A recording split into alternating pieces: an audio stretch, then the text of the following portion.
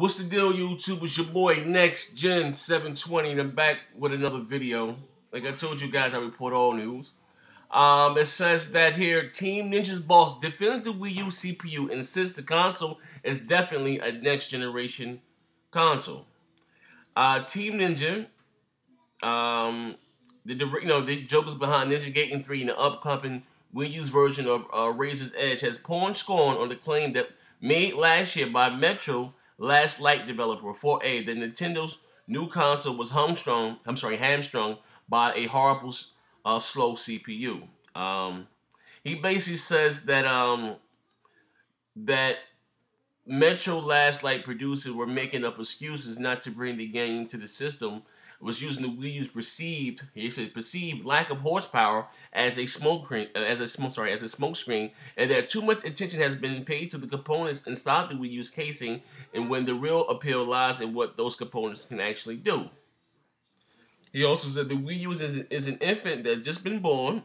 Team Ninja tells us it's a little unfair to compare it to mature platforms. The people have been working on for over 5 years. I'm sure people will find ways to bring out even more power as the platform matures. He said, to be completely blunt and honest, there is no way that the Wii U's processor is horrible slow and compared to other platforms. I think that the comment was just for 4A to try to find escape for as a simple business decision on their part. However, Team Ninja does not dispute that the Wii U spec sheet isn't much of a leap over current generation's console, if at all, but argues that the console functionality is more than enough for it to be classed as a state-of-the-art next generation console.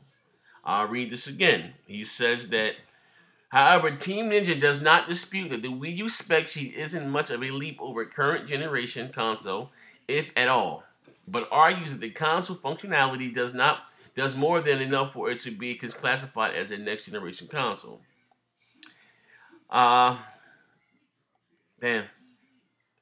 Like I said here, you know what I mean? So, I guess the jokers over there at Tecmo, they're fond of the Wii U hardware, so they will be getting support, I guess, from Team Ninja. Well, if the games sell, you know what I mean? That's all about that. Whether they like a console or not, it's all about sales. If they don't make dollars, it don't make sense, you know what I mean? But they're saying, what he just said is not saying it's a big step up over what the current generation consoles have to offer, or maybe just on par with it, but you know what I mean? But he's saying it's not the CPU, it's something that you can work with, you know what I mean? I don't know how to take that, you know what I mean? Because like I said, we've been groomed, us as gamers, when you think about a next generation console, like think about when you went from the PlayStation 1 to the PlayStation 2, you was like, damn, you saw what your money was buying. You saw like, damn, I bet. And that's the problem, to be fair and all honest, I think that's the problem with a lot of gamers, such as myself. We don't see that yet with the Wii U. You know what I mean? So like I said, and here's my honest opinion. Like I said, I am a man with an opinion. Check it out. I do believe in my heart of hearts that I do believe that the Wii U could have came out this generation, as far as the 7th generation. You know what I mean? Until I see something different or see something, that states otherwise. You know what I mean? Like here's the PlayStation 3, here's the 360, maybe the Wii U may be here. So the problem here was we're looking for the Wii U to be here, or at least here, but it's like right here. You know what I mean? It's not that much better than what we have now. You know what I mean? So in the way, the gaming industry is now, everything is basically multiplex, and especially for a gamer like such as myself. I don't care for Nintendo first party titles, so like I said, I don't know. Like I said, we're gonna see. I'm gonna wait and see how Bayonetta 2 comes out, but I will be a lot more happy with Nintendo if they would at least get their network in order. You know what I mean? Like I said, I never expected Nintendo to have the strongest console out of the gate. Focus several YouTubers were saying how powerful it's gonna be. It's gonna walk the dog on a, that's my man Mr. Loudword there. It's going to walk the dog all over the 360 and the PlayStation 3. And you had Dr. Trey was saying all this stuff about how indeed, it's going to be that much more powerful. And this is going to have the definitive version. And games are going to be in full 1080p. And we have not gotten that. Not even nowhere close to that. You know what I mean? And I think Nintendo's getting a lot of the backlash. And this is not a hate video, just being honest. You know what I mean? Like I said, I report all news. And I gave you some good news about the Wii U. that from the jokers from Team Ninja was saying. But like I said, I think the problem is with most gamers, we have been spoiled. To think about it, we went from the PlayStation 2 into Xbox to wham, what we have right now. And I know everyone is saying don't expect that big of a leap, but we do expect a leap. So as I was saying, and I think this is just to check it out. In all honesty, in all fairness, when you once the PlayStation 4 and the Xbox 720 comes out, you will indeed be able to tell the difference between a Xbox 360 game and the Xbox 720. Case in point, you will be able to tell the difference between the PlayStation 3 game and the PlayStation 4 game. You know what I mean? And I'm not just talking about title. I'm talking about fair. And just by looking at the game. You know what I mean? It may not be that big of a leap, but you will be able to tell the difference by looking at these games. I believe that in my heart of hearts.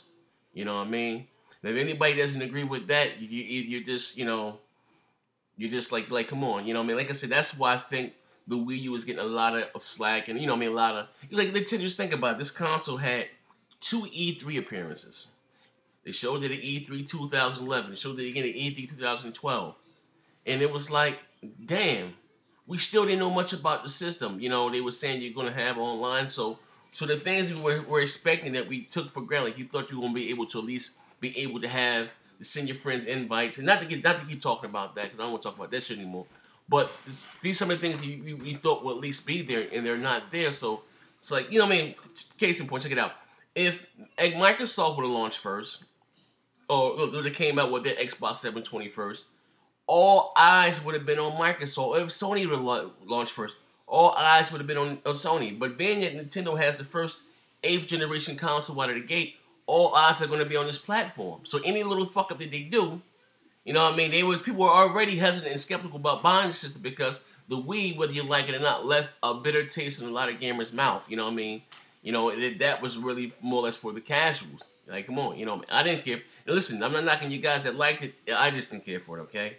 All right? So, like I said, So, like I said, I had high hopes for the system. And I had a lot of, that the system is not, meeting. Like I said, I'm going to wait for Bayonetta 2 and see where it takes me, man. At the end of the day, as I always say, check it out. Bang, bang.